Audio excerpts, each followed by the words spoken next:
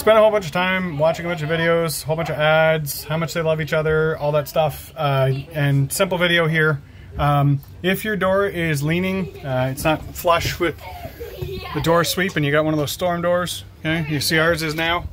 Try putting the lock washer into the hinge. So you can see here, we tried a few things. These were here before these screws. Somebody added them, trying to fix that a long time ago. But yeah, 40 cents worth of lock washers. And it tightened the hinges to the door because the screws, the metal screws at the end don't have enough thread. So they weren't biting enough into the door after the screws had been pulled on over the years.